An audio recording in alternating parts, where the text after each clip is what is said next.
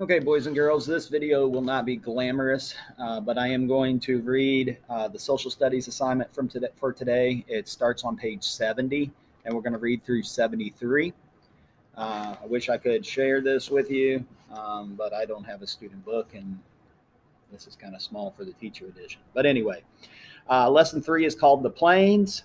Our vocab for this lesson is lodge, sod, scarce, teepee, travois, council, and ceremony. We'll be going over those as we get to them. You are there.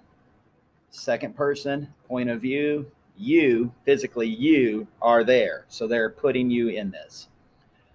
The sound of thunder wakes you, and you quickly sit up. But this isn't really thunder. You feel the ground rumbling beneath you. Only then do you know that the sound you are hearing is the pounding hoofs of thousands of buffalo running from your tribe's hunters.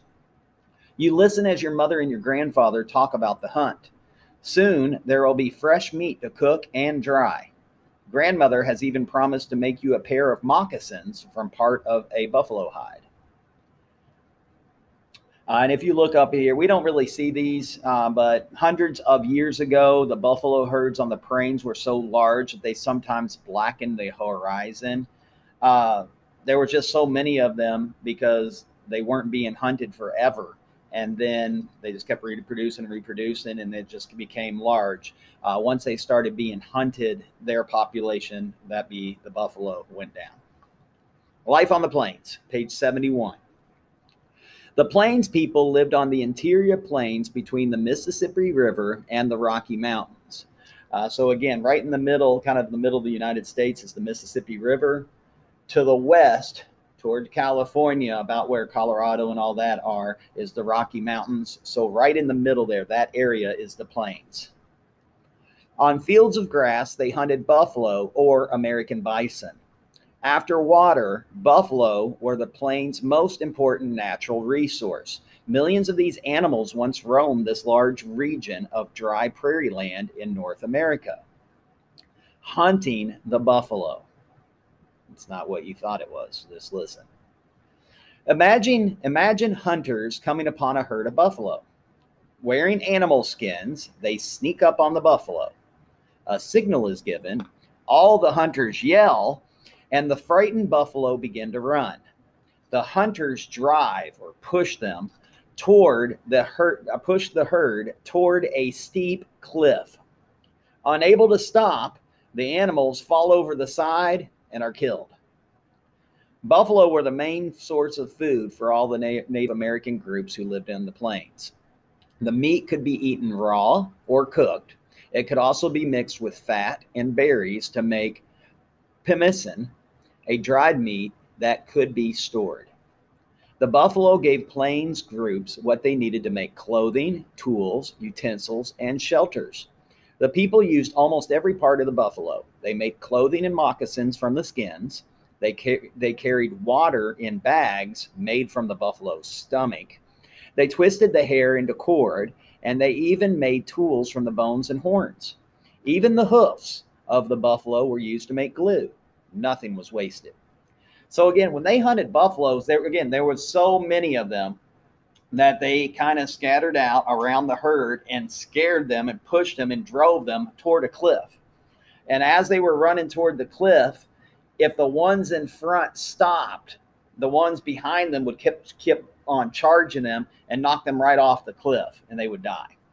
And then the same thing would happen as they kept on going. And so that's how they hunted the buffalo. They didn't have to spear them or nothing. They just scared them where they went off the edge and they died. They'd have to climb down and get them, but that's how they got the buffalo.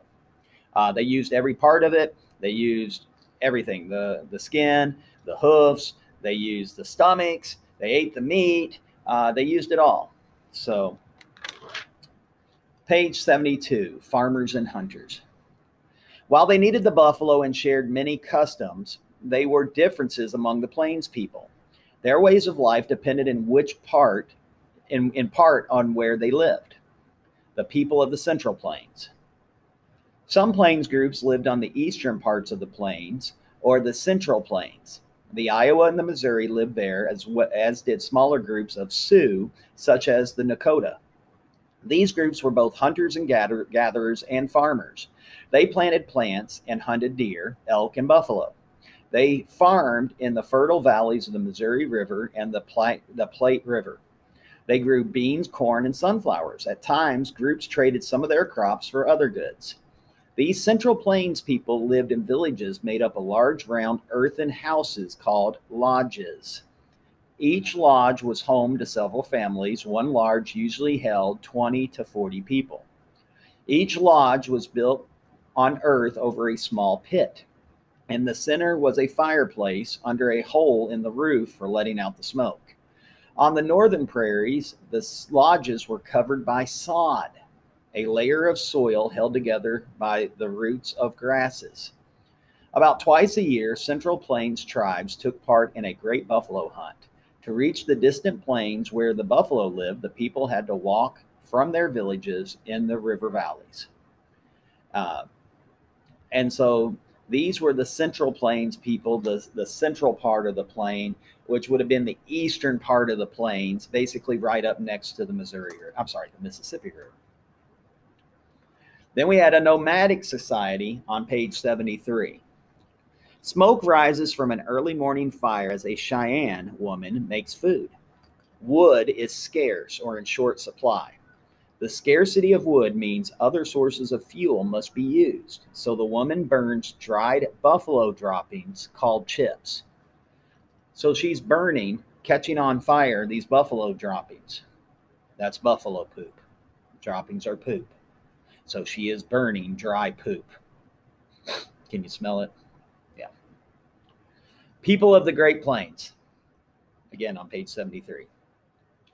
The Cheyenne lived in the western part of the interior plains, called the Great Plains. They and other groups who lived there, such as the Kiowa and the Crow, moved from place to place following herds of buffalo. They did not farm the dry grasslands where they lived. Their digging sticks could not break up the soil.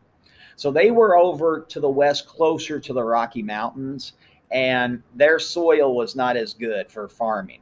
And so instead of farming, they basically went back nomadic style, where they would follow the animals and hunt them. So that's why the farmland wasn't good where they were living. Again, this was closer to the Rocky Mountain side. The Great Plains people built shelters that were easy to move. One such shelter was a cone-shaped tent called a teepee. To build a teepee, wooden poles were set in a circle and tied together at the top. Then the poles were covered with buffalo skins. A hole at the top of the teepee let out the smoke from fires. The people also used their wooden poles to make a carrier called a travois.